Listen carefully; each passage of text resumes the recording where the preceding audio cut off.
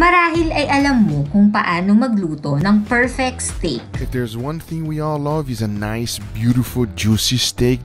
Ngunit malamang ay mayroon pa ring chance na may mga bagay kang pinaniniwalaan sa ilang mga steak cooking myths na pinag-uusapan.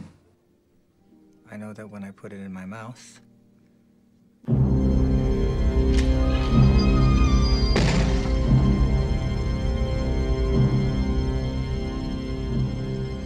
Hello mga kaibigan! Welcome po muli sa aking channel.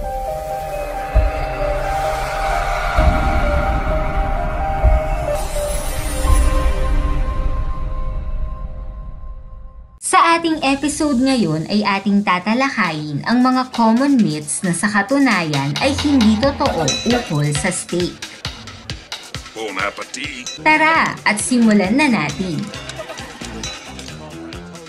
Isang aspeto sa pagkain ng steak na talaga namang nakakapag-turn off sa mga non-red meat lovers ay ang pinkish red liquid na lumalabas sa isang juicy steak. Parang nakakabagabag nga namang tignan, pero oo nga, parang dugo ito kung iyong titignan. Sa totoo lang, tinatawag nga ang isang very rare steak na bloody.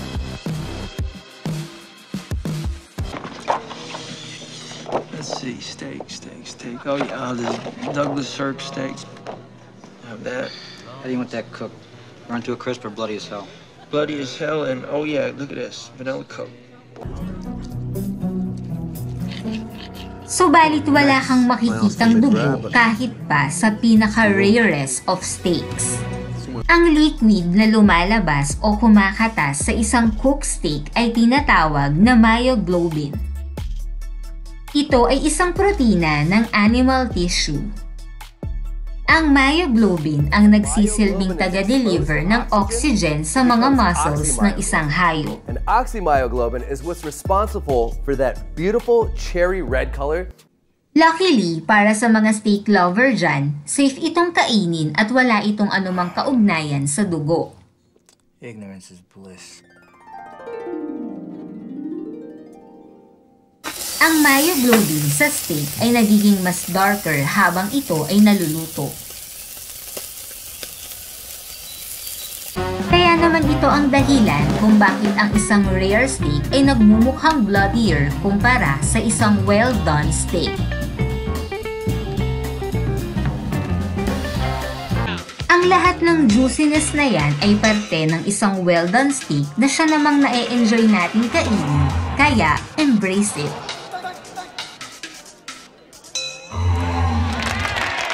Maaaring naririnig mo na rin ito sa lumipas na ilang taon. Wow. That is just ethereal food. Ang pagkain ng karne na turo o hindi gaanong luto o sa iba ay tinatawag na rare ay too dangerous. You can just eat it.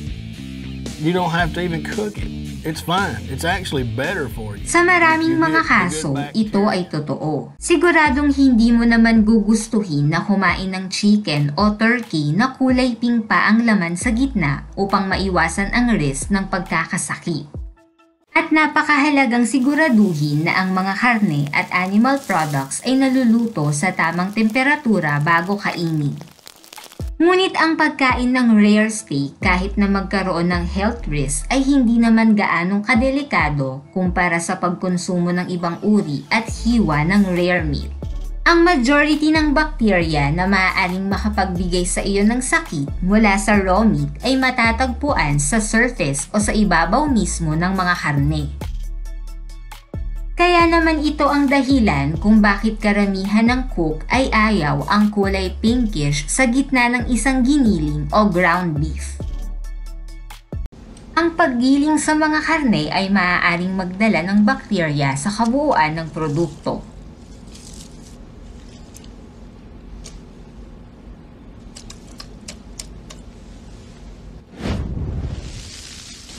Sa kabilang banda, wala namang ganyang problema ang steak. Ang karamihan ng bakterya nito ay nananatili lamang sa surface. Kung nais mo namang maging mas malasa ang anumang uri ng karne, magandang ideya ang paglalagay ng asin bago ito umpisahang iluto. Karamihan ng tao ay alam na ito, ngunit may sabi-sabi na makakasama ang asin para sa steak bago ito lutuin. Subalit wala namang masyadong impormasyon tungkol sa eksaktong dahilan kung bakit ang steak ay kinakailangang salt-free bago pa man ito ilagay sa lutuan o ihawan.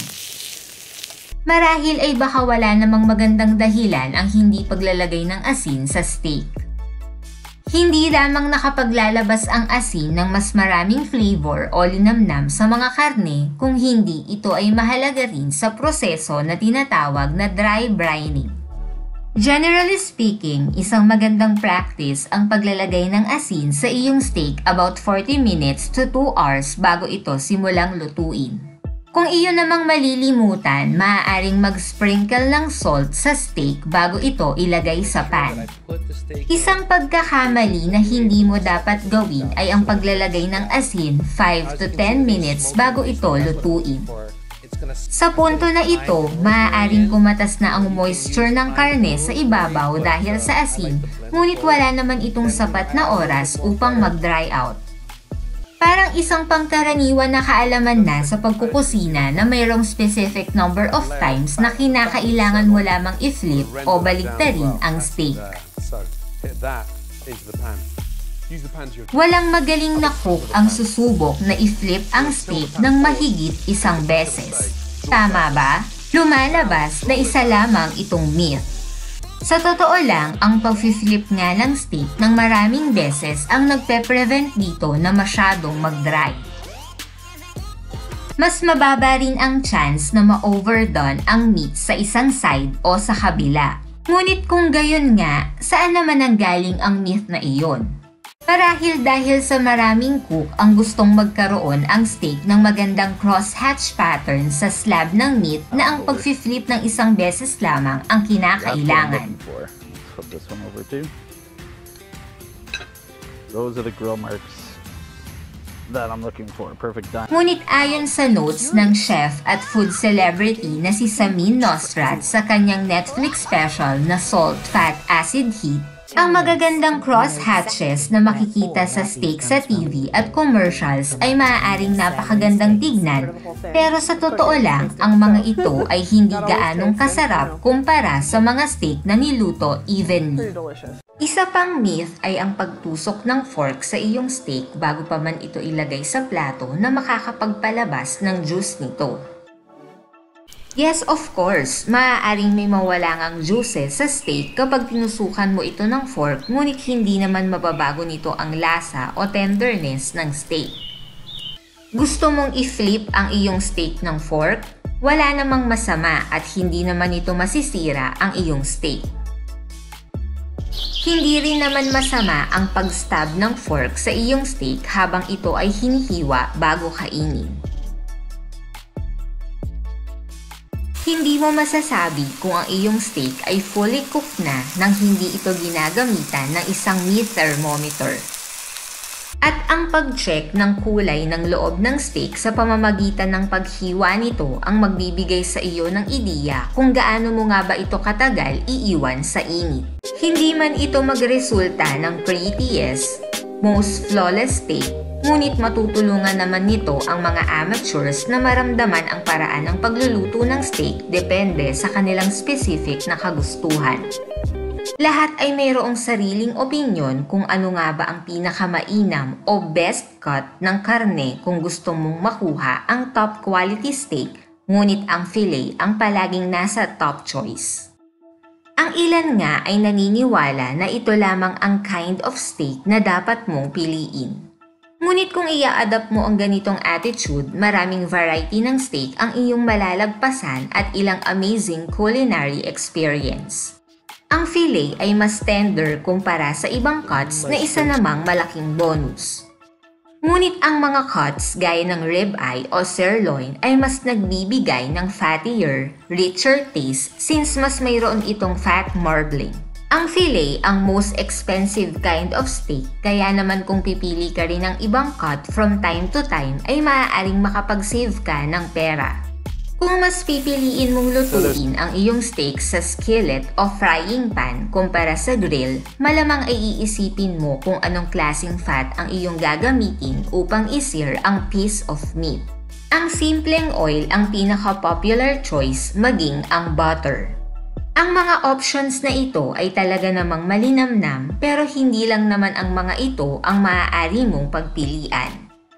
Ang ilan na talagang gustong bigyan ang kanilang steak ng kick of extra flavor ay gumagamit ng ibang alternative, at ito ay ang beef fat. Kapag uminit na ang iyong lutuan, maaari kang maglagay ng onting rendered beef fat. Pakatandaan na huwag dadamihan ang beef fat dahil maaaring maboy lamang ang iyong steak. O di naman kaya ay pwedeng i-brush mo na lang ang beef fat direkta sa iyong steak. At oo naman, ang lasa nito ay sadyang napakasarap. It's actually really hot here. Isa pang common na steak meat ay essential na i-sear ang steak as soon as maisalang na ito sa init upang ma-lock in ang lahat ng juices na maaaring kumatas. Ang ideya sa likod nito ay dahil ang seared side ng steak ang umaaktong barrier. Ang barrier na ito sa labas ng steak ang nagpe-prevent sa juice na lumabas. Ito ay isang complete myth lamang dahil kahit na seared, ang juices sa steak ay maaari pa rin lumabas. Talagang gusto ng mga cook ang brown, delicious crust sa ibabaw ng steak, ngunit maaari naman silang gumamit ng ibang method ng pagluluto. Maaaring sound conventional para sa iba, pero ang pagpapainit sa isang makapal na steak ng banayad sa una at pagkatapos tsaka isi-sear ay mas makakapag-produce pa ng better at more delicious na resulta.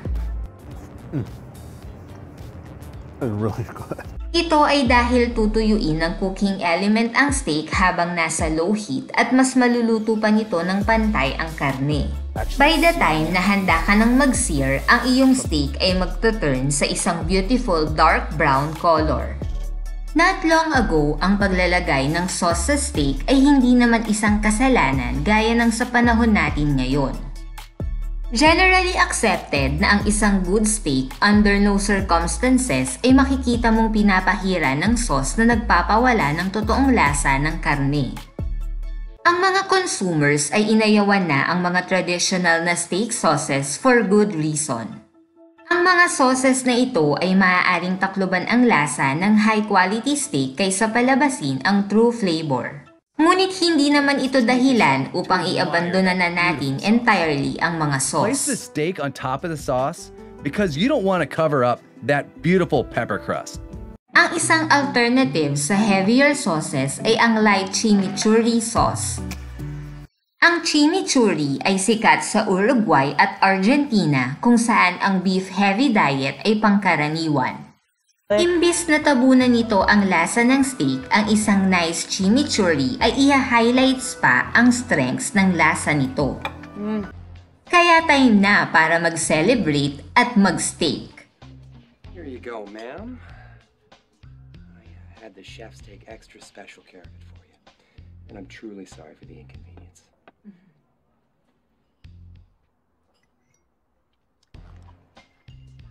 Salamat pong muli sa panonood at huwag niyo pong kalilimutan na mag-hit ng subscribe button at i-click ang bell button para ma-notify po kayo sa aking mga bagong upload na videos.